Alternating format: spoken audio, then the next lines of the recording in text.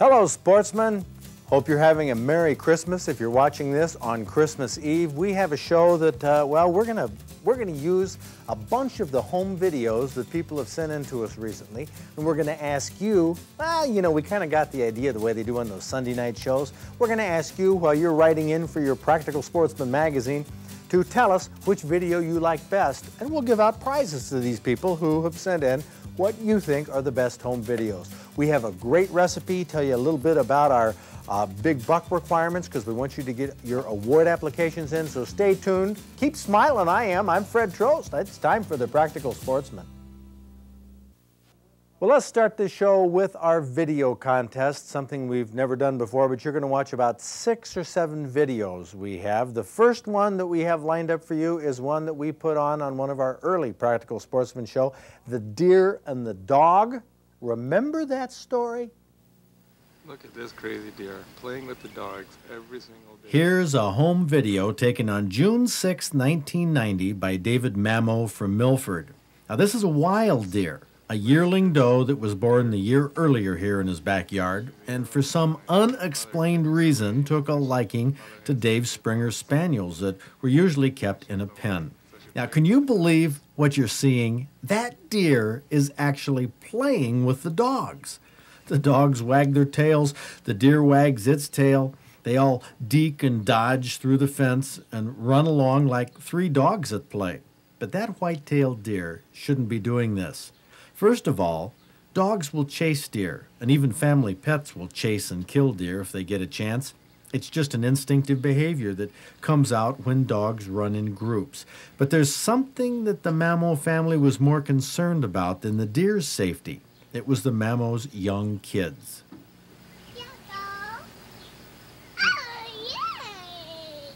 Could that deer be trusted in the yard? Deer out there, Eric? Is a deer out there? Dave pulls back with the camera, and you can see how close they are. You see the deer? Yeah. Eric is too small to appreciate what's happening here, but he would also be too small to understand that if the deer came up to him in the yard, that deer could be extremely dangerous. Deer strike out at each other with their hooves, which can be sharp, and to a small child could be fatal. Well, sure, the deer looks playful here, but something is terribly wrong. The smell of dogs or the sight of dogs should cause that deer to run. The fact that it doesn't causes Dave Mamo a lot of concern. Now, this wild deer played with these dogs for 2 weeks, every day, twice a day, when it would feed in the morning and in the evening. And Dave got an idea. He thought he'd try to teach the deer a lesson. So one day, he turned the dogs loose, figuring that they'd chase the deer, scare it, and maybe the deer wouldn't come back. That'd make him feel better. At least they'd feel that their kids were safe in the yard. I mean, this is an urban area. Now, they have some horses, well, so it's semi-rural, but there are other houses within sight. That's why he turned his dogs loose to give this deer a scare. But the dogs ran up to the deer, and the deer chased them all the way back to the barn. Dave shooed the dogs out again, and the deer chased them back again. A crazy deer. The deer that liked to play with dogs, well, it wasn't normal, but it never hurt anybody. David Mamo got some great tape, and that deer hasn't been seen since. I'm glad we got a chance to see this quirk of nature on home video. That's just about the most unusual deer behavior you'll ever see. Well, I don't know, you be the judge. We call that one The Deer and the Dog. If that's your vote, when you send in for your Practical Sportsman magazine, make sure that you vote for The Deer and the Dog. Now we have one coming up that, well, the deer doesn't do anything unusual, but certainly by itself, it's a strange deer. Leonard Lee Roos says that white deer like this are mutations. Oftentimes, other non-related deer will drive him away. Leonard Roos says that white mutations like this are easy to sneak up on because usually they're hard of hearing. At least that's Lenny's experience. Ed Willauer used a tripod to steady his pictures, but it was a friction head tripod. You can see how the friction makes for very jumpy pans when he wants to move the camera. John Ford says that you can buy fluid head tripods nowadays for about $120. The fluid head allows you to move the camera smoothly and doesn't jerk like this. It's worth the investment for you home video buffs. Now, if this deer was colored normally, it would blend in with this dead grass, but being white, it stands out. That's why there weren't too many white deer in the United States 100 years ago. Wolves could spot a white deer a mile away, and they were the first to be eaten. But we don't have many wolves around anymore. This little buck made it for 3 years until this past summer when it was hit by a car. Ed said that it always seemed to be a little slower than its twin, and it seemed not to be as healthy as the other deer. That's often the case with mutations, and especially with albino deer. Now, this one wasn't a true albino. It had dark hair on its face and tail, dark hooves, dark nose, and eyes. But we thank Ed Willauer for sending us his home video of this extremely unusual buck. That video we call White Deer. If you think that's the best, make sure you send that in to us and tell us you like that video best of all. It's very unusual to find a deer like that. It isn't a true albino, but it is a white deer. Now we're going to move to another creature, a woodland creature, a ruffed grouse that seemed fascinated by the sound of a chainsaw. Last spring, Harry Reinfelder at Muskong Bay said he knew somebody who knew somebody else who videotaped a ruffed grouse that came running to the sound of a chainsaw. Daryl Bosley from Grawn was the guy running the chainsaw. He sent us his home video. We dubbed it up on our professional equipment. Have you ever seen anything like this? Every time Daryl cut wood last summer, this grouse showed up.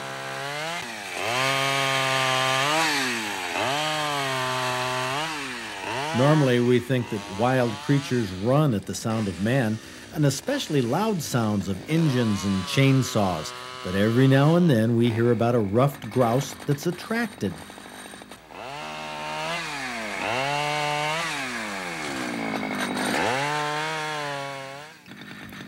After seeing this grouse a few times and telling his friends who didn't believe him, Daryl asked his wife, Lynn, to come out and videotape this crazy bird.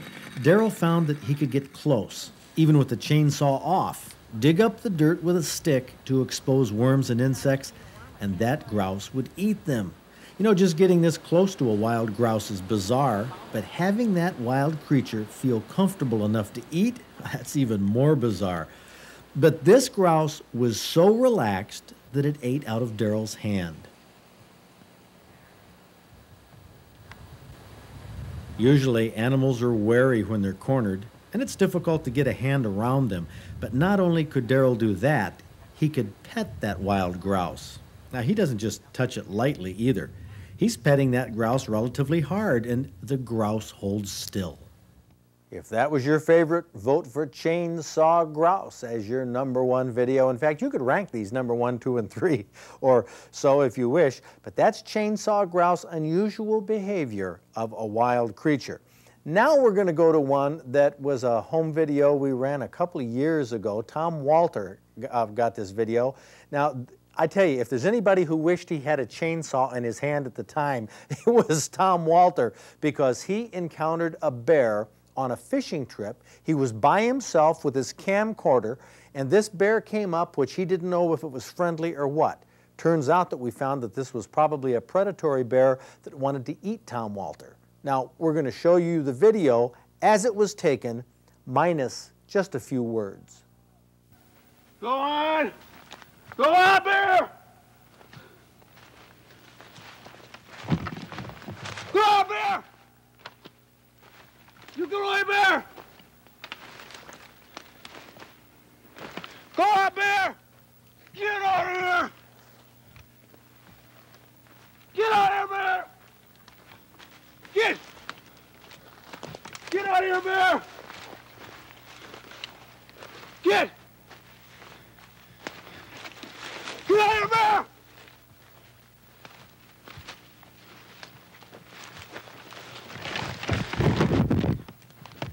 Get out of here!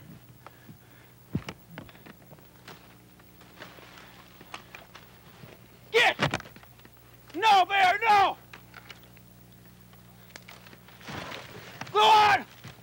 Hey! You get out of here! Get out of here! Get in the tree! Get in the tree!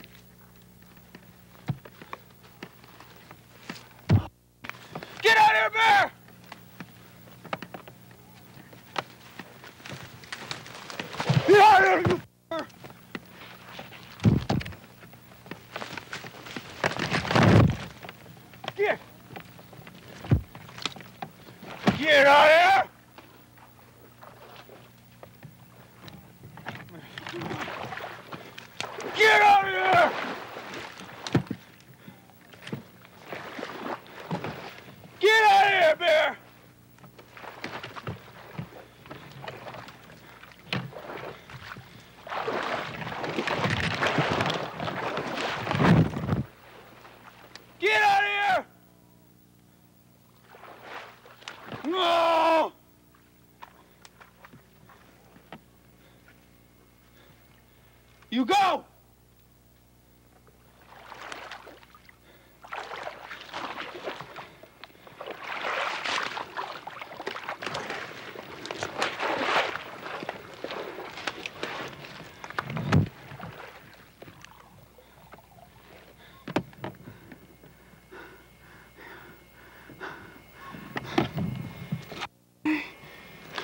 Get out of here!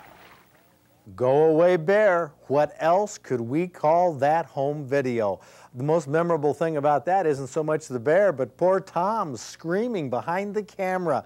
That's Go Away Bear, which is a classic, especially from Tom's point of view. Now, we did just run recently the story of Tom who drew a bear permit.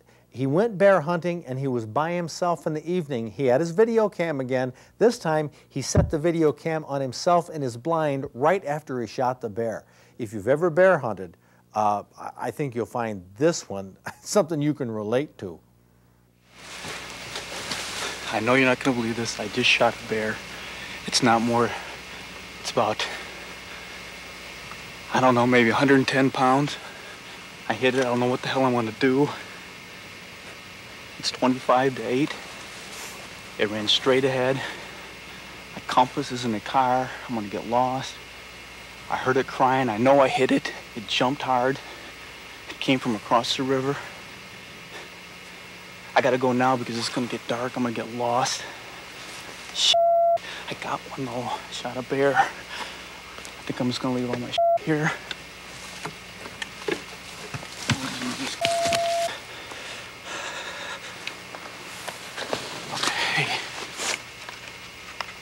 It's not very big.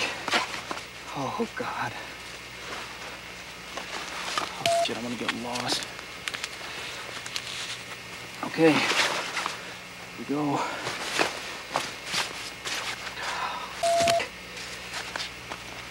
Oh, God, I'm shaking like a leaf. Oh, it didn't go very far. His whole body jumped. His whole body went all the way sideways. Oh, God. Oh, shit. Oh, gotta go now. Get back. Okay, signing off.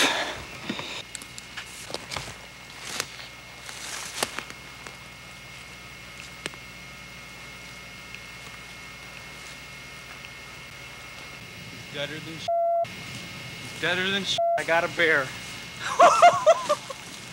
I got a bear. Well, that we just call Tom's bear. Of course, the story was really Tom's reaction to the bear, just like it was in Go Away Bear. But you know, as we go through these videos, you have to decide what you enjoy the most. Do you like seeing a sportsman scared out of his wits? Do you like seeing a strange animal? Or do you like seeing an animal react strangely? This next video we have for you is one that we just ran, well, a week or so ago in our Big Buck Night. Has to do with a buck deer and a cow elk. First of all, let's show you the video that we showed you, the edited version like we often do, on our Big Buck Night. That's a cow? Yeah. That's a bull. He's trying to taking pornographic pictures. That looked like it. Isn't that a whitetail there? I can't see the other I'd one. like to pull up a little bit farther. You got him zoomed right in? I got it zoomed as far as we can go. The other one is right behind him. Which way, left or right? Right in behind him. Right, it's blocking the Okay. view. I'm afraid to pull up. I'll try to pull All up. right, you're all right there. There he goes again. It's a buck. Hell yes, look at the size of that thing. Kevin Covert from DeWitt and Terry Covert from Midland shot this home video on I-75, 15 miles south of the Mackinac Bridge. Now you can see the situation. A cow elk, undoubtedly in heat, is trying to mount a huge white-tailed buck, at least a 10 or 12 pointer, that's obviously trying to catch the in-heat scent from the back of this elk. Now, will anything come of this? No way. But Kevin and Terry Covert, thanks for sending us a magic moment of nature that few people would ever see. That buck and cow elk was the edited version that we cut down for you on Big Buck Night. Actually, there was a little more when those cars came up, a little more language in there too that we're not going to be able to bring you. But let's show you the tape as Terry Covert actually shot it. What's damn a cow? Well, that's a Pull up just a little bit. That's a big. Pull up just a little bit. Zoom in on that buck. Is that a whitetail? That's a cow? Yeah. That's a bull. He's trying to taking pornographic pictures.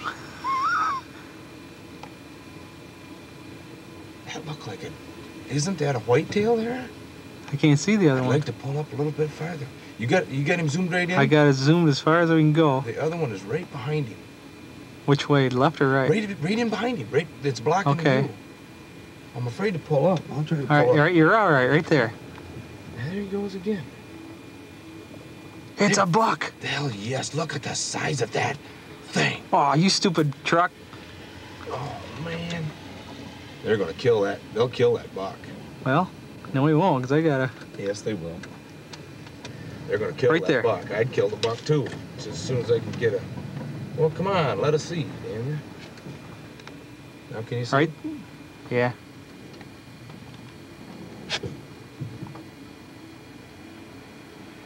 Can you believe that elk's trying to climb, that cow elk's trying to climb all over that whitetail buck? Huge buck. Now they're leaving. Yeah, I can't see which way they went. Well, that's an odd story of an odd couple in the outdoors. You just got to see the unedited version, although you have to come to the museum here to actually hear the audio on some of these. Well, they're not necessarily X-rated, but they're definitely for adult ears. So we'll spare you that on television. Let's run down. We don't have time, do we? Do we have time for that? No, we don't. Okay, we don't have time for this last video we wanted to put in because we got to get on to some other things on the show. But let me run down recipes. Hey, it's time to get onto our recipes right now. Kathy Beitler has joined up with Lois Bone for definitely a Christmas classic. We have a contest winner recipe, walleye with clam stuffing from Lois Bone. And Lois always does something nice with fish. Well, not just nice tasting, but gorgeous looking. It sure is. Presentation is great. Got mushrooms and a little bit of celery and onion. Go just saute that a little bit and add some either clams or shrimp, whichever you prefer. And then, of course, some breadcrumbs, because this is going to be a stuffing, and it's going to go into your fish. And then just going to mix everything all together. And you don't want to overcook this and let everything get kind of soggy on you, and it'll do it in a hurry. You know, you could probably use crab meat or lobster meat Sure. or other types of meat if you didn't want clam or shrimp. Right. And then, of course, your juice, just to soften it up a little bit. And make Juice from what? The clams or the shrimp. And then going to add water to make like 1.5 cups. Mm-hmm. And then you can either use fillets or the whole fish. And if you use fillets, of course, you just put your stuffing on one and then put that top on another fillet on top. Well, we're showing the practical way to do it here. The Exactly. the easy way to do it. And then just dot it with butter and it goes into the oven. And I'll tell you that the way you put it in there, it's going to taste great. But Lois Bone pulls out no stops when she wants to make an elegant-looking recipe. Get a load of this. It's just basically vegetables with a little bread, and that's about it, and clams inside. Well, I know it's more complicated than that. You never put anything together like that. That's Well, so not simple. too often, but it's very simple. There's nothing to it. Now, do the clams in that stuffing really make it through the meat? To add a flavor, I don't think they've disrupted the taste of the walleye, no. They're not in it that long for the baking. So Okay, now- you're tasting two different things. You're tasting clam, and then you're tasting the fish. This walleye is great tasting, and it is very simple. As she said, the recipe, the walleye really He's getting stands wound up, alone. isn't he? He's getting wound up. It is. Okay. It is fantastic, and it's as fun to watch being presented as it is watching come to the net. That is a great fish, and a walleye with clam stuffing gets my vote hands down. Maybe the best fish recipe I've ever eaten. If you're an ice fisherman, don't get too excited. We haven't had enough cold weather to really make a lot of safe ice yet. If you're a walleye fisherman down on the Detroit River, you want a hand line. Lakeside Tackle here in St. Clair Shores says it's slowed down some, but they are getting some walleye by Belle Isle. Tawas, no ice on the bay. We don't really expect that quite yet, and the inland ice is not safe. Oh, move over to Houghton Lake. Lenny says there's 4 inches of ice. They're getting 3 to 4 walleye per angler, and they're also pulling out a few anglers because 4 inches, a lot of these guys are going out where it's really thin. Cadillac Chamber of Commerce says 5 inches of ice. They're getting limits of bluegill. No pike, perch, or walleye of significance reported, but remember, there's open water on a lot of these lakes, and it goes down to nothing. 5 inches is the stuff near the shore. Captain Emil Dean and Coho Bob both say the steelhead streams are not as good as usual. Fishing is kind of turned off, waiting for a new run of steelhead. When they come up the river, the fishing will get hot. Harry's Place is reporting some perch up here on Muskong Bay. They do have 4 to 6 inches of ice on the bay. That freezes over fairly quickly. Dick's Favorite Sports in the Keweenaw says no ice on the bay. Don't really expect that quite yet, but 4 to 6 inches of ice on inland lakes where they are making some catches of small pike. None of this ice is what I would call real safe yet. So really wait till we get some good cold weather before you venture out there, especially if you're taking kids or anybody else at Bath. We do want to thank Dave Cook from Crystal Video in Grand Rapids for loaning us the camera that John Ford is behind tonight, and WKAR in East Lansing for loaning us editing equipment. We are back on the air, having fun, having a good Christmas. I hope you are too, and we'll see you next week. Talk about 1993.